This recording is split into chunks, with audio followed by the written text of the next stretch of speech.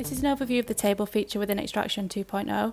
In this short video I'll go through how to add a table into your template, what it looks like for an individual study and through consensus, as well as a CSV output. If we first of all go to the template, you'll see you get the preview on the right hand side, and this appears for the reviewers when they're going through extraction. It's simple to add a table. You can click on the plus icon and click table, and the preview appears here on the right hand side. You can add a name for your table, add instructions to the extractors,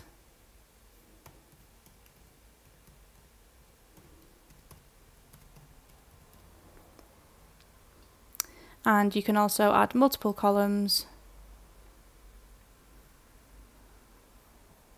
and also multiple rows.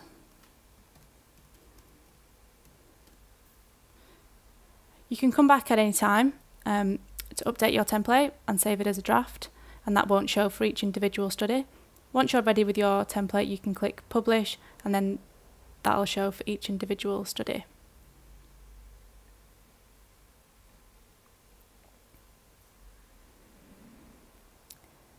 If we open the extraction form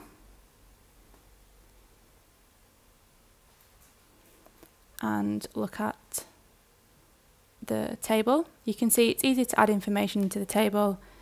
You can edit, add information, come back and save at any time. You can also add a comment for the consensus reviewer to look at when they're going through consensus. Once you're happy with the data, you click send for consensus.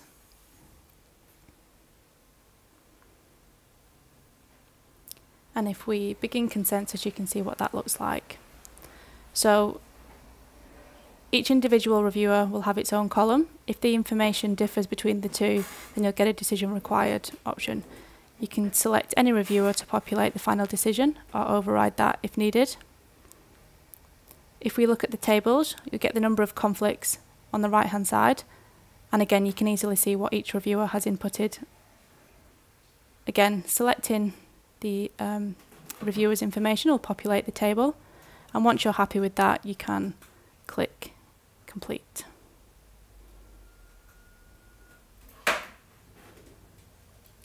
Now jump into the CSV export. Once you're finished with extraction, you'll then see a row for the consensus reviewer and a row for the individual reviewers as well. Looking at a table, you'll see that you get the name of the table as a bookmark to where the table begins, and then you get a separate column for each of the cells within the table, so you can easily see what information has been inputted.